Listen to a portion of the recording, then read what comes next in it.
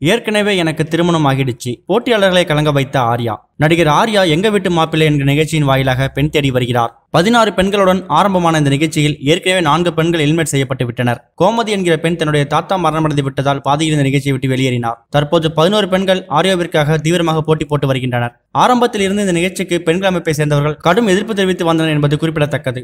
ஆனால் இந்த நிகழ்ச்சியில் எந்த பெண் வெற்றி பெற்று ஆர்யாவை திருமணம் செய்வார் என்று ரசிகர்களிடம் உள்ள எதிர்பார்ப்பு அதிகரித்துள்ளதால் இந்த ஷோ வெற்றிகரமாக ஓடிக்கொண்டிருக்கிறது. இந்த நிகழ்ச்சியில் ஆர்யாவிடம் போட்டியாளர்கள் கேட்க நினைக்கும் கேள்விகளை பெயர் குறிப்பிடாமல் ஒரு பேப்பரில் எழுதி கேட்கலாம் என்று கூறப்பட்டிருந்தது. அதில் ஒரு சீட்டில் உங்கள் 7 வருட காதல் வாழ்க்கையில் எது சிறந்த தருணம், எது வெறுத்த தருணம் என்ற கேள்வி எழுதியிருந்தார். இதற்கு பதில் கொடுத்த ஆர்யா, உண்மையில் எனக்கு கல்யாணம் ஆகிடுச்சு. தன்னுடைய முன்னாள் காதலி கூட இருந்த அந்த 7 வருடமும் சிறந்த தருணம் தான்.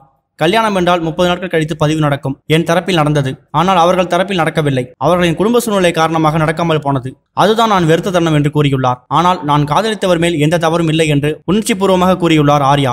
ஆர்யாவிடமிருந்து இப்படி ஒரு பதிலை சற்றும் எதிர்பாராத போட்டியாளர்கள் இதை கேட்டு ஒரு நிமிடம் கலங்கிவிட்டனர். மேலும் இது போன்ற செய்திகளுக்கு இணைந்திருங்கள். பிரிட்டன் தமிழ் தொலைக்காட்சி.